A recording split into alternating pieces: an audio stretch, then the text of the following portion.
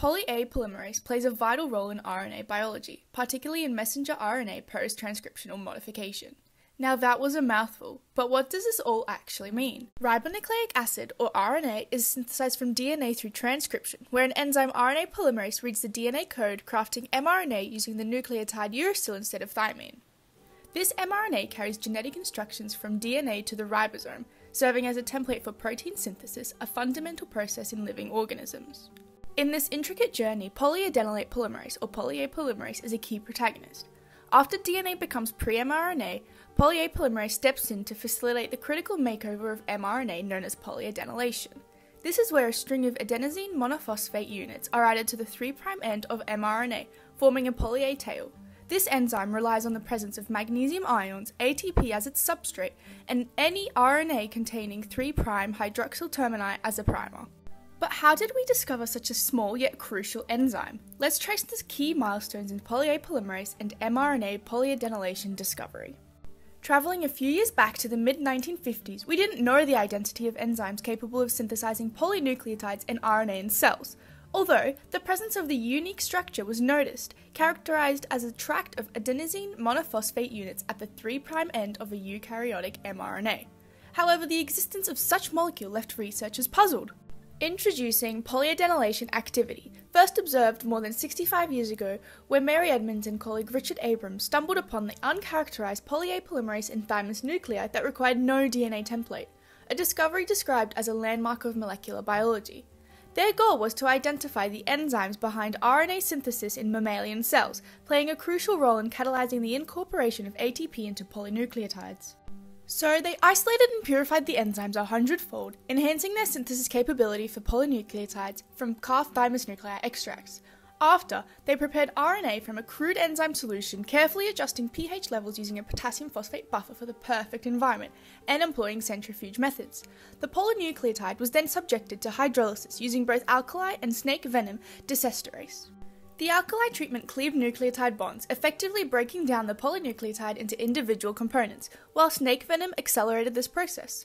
They also incorporated C14, a radioactive isotope, to track the polynucleotide's involvement.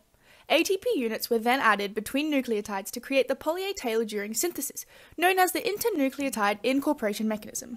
Results from this experiment indicated comparable amounts of C14 recovered in both conditions, confirming that ATP served as a precursor in synthesizing a polynucleotide linked by phosphodiester bonds. Further investigating ATP, enzyme fractions underwent hydrolysis, breaking molecular bonds. Enzyme assays were conducted with specific nucleoside triphosphates of either adenosine, cytidine, uridine, or guanosine triphosphate.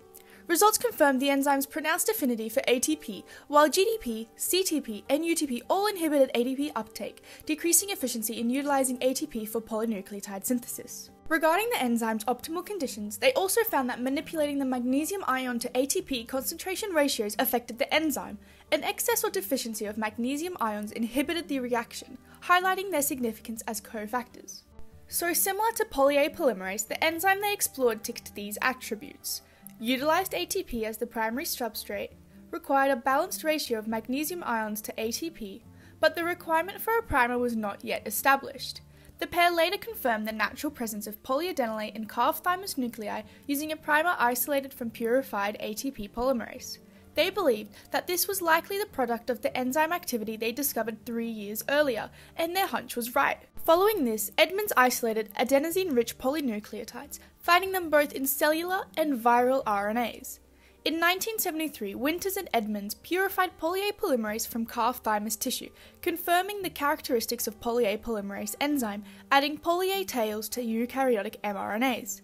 However, it wasn't until 1976 that the functional significance of the polya tail in eukaryotic mRNA was uncovered, as Van Ketterson and colleagues discovered its role as a binding site for molecular regulators of translation, RNA stability, and transport. We now know in greater detail that the adenosine string on mRNA plays important roles, such as ensuring mRNA's long-term usability and protecting it from degradation, acting as a recognition signal for ribosomes, indicating that mRNA is prepared for transport from the cell nucleus into the cytoplasm for translation to occur, and longer polya tails are also associated with more effective translation, providing more binding sites for regulatory proteins. So, over the course of more than 2 decades, researchers have unveiled the complex role of this enzyme, with new findings continually emerging about polyadenylate polymerase.